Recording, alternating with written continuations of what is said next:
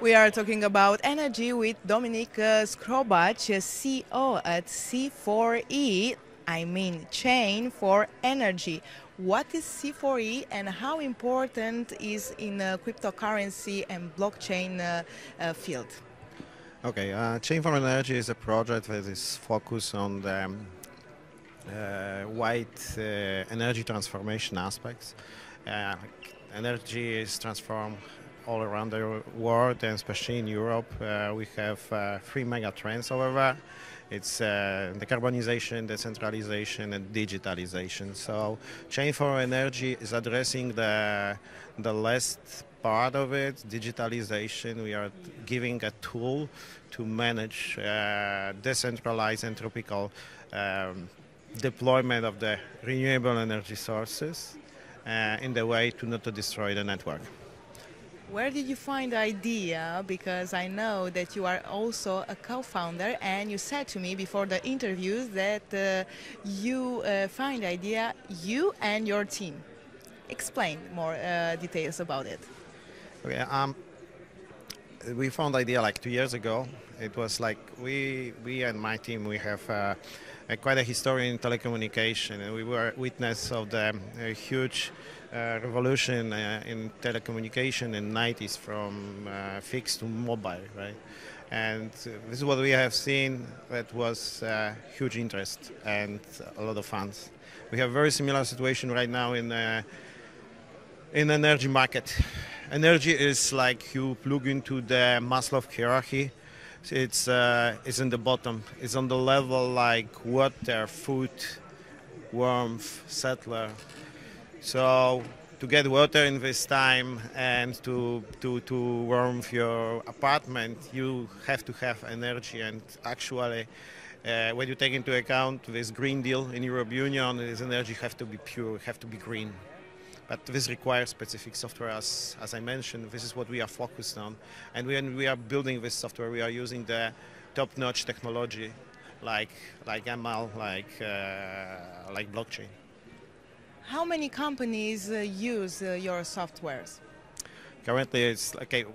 We are a startup, so we have one company that is partially using part of our product that have a first version, I would say. And yeah, this is deployed over there and supporting customer commercially right now. It's Canon Energy. This is the name of the company. What things make the difference between your company and others' company in this field? What makes you different?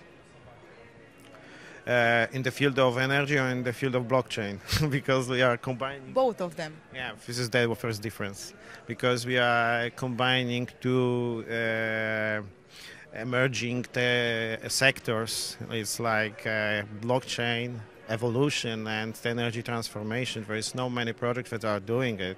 We are tackling the real world use case and trying to solve the issue of the huge industry and bring all the users to the blockchain, increasing the adaptation of the blockchain. This is like the biggest problem right now from the perspective of the cryptocurrencies, to bring these people into the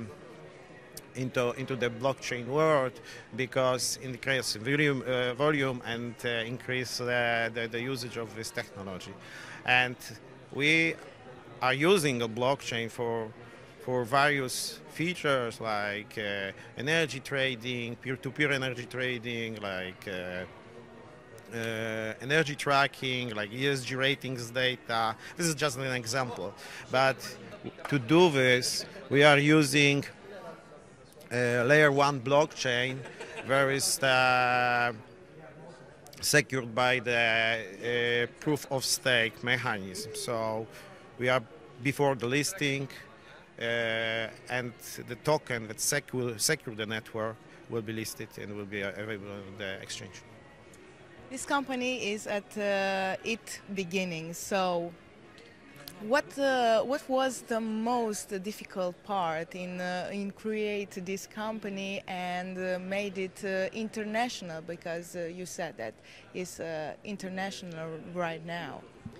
Yeah, like our partners are companies that basically are not working only in Poland, but also working in multiple countries. Like Unimod is working in 50 countries. We have presence. Even Keno Group, this is quite a big company. I think that they have revenue on the level of €500,000 yearly. So, and they also are present in 11 countries. But the most difficult was basically legalization from the perspective of blockchain, because we are tackling very critical business case, and these companies are very sensitive from the perspective of legalization. That's why we have chosen Switzerland. Switzerland have a very nice regulation, clear, and everything is known. So delegation was a huge challenge, and the subject was also the challenge, because it's not easy, it's quite complex. What are the future plans and strategy for C4E? It's go to market, and go to market. Basically, we have quite strong tech team that we are also producing for next features, but the go to market is our main focus right now. After the listing, of course.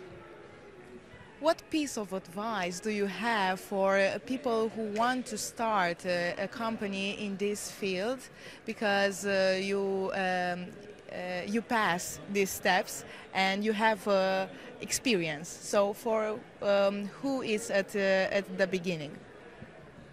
Well, at the beginning is idea. You have to basically define what you want to do and try to find product fit to the market.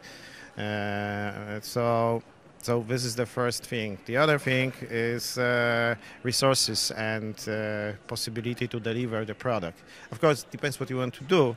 Like we are very practical and we very focus on the delivery. So this is important for us to be able to do it from the beginning. This is the most important thing, and be very. Yeah, when you decided something, you have to do it. Thank you so much, Dominik, for your insights. They're very nice. Thank you very much. It was a pleasure. Thank you for an invitation.